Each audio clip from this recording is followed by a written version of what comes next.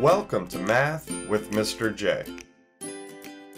In this video, I'm going to cover how to convert ounces to pounds. But for our example here, it's not going to work out to be just a whole number. We're going to have some extra ounces. So really, we're going to go from ounces to pounds and ounces. We will have mixed units here.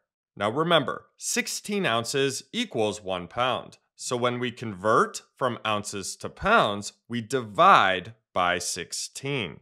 Let's jump into our example where we have 60 ounces. So we need to divide by 16 here to convert this to pounds. So let's set this up as 60 divided by 16.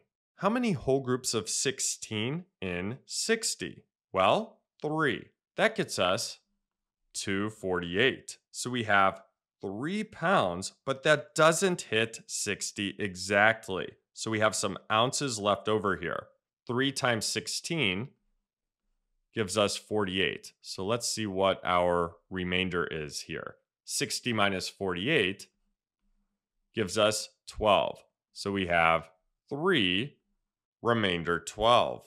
That tells us that we have 3 pounds and 12 extra ounces. So 60 ounces equals 3 pounds, 12 ounces. And that's our answer. So there you have it. There's how to convert ounces to pounds. And for this example, we ended up with pounds and ounces since we had a remainder, those extra ounces.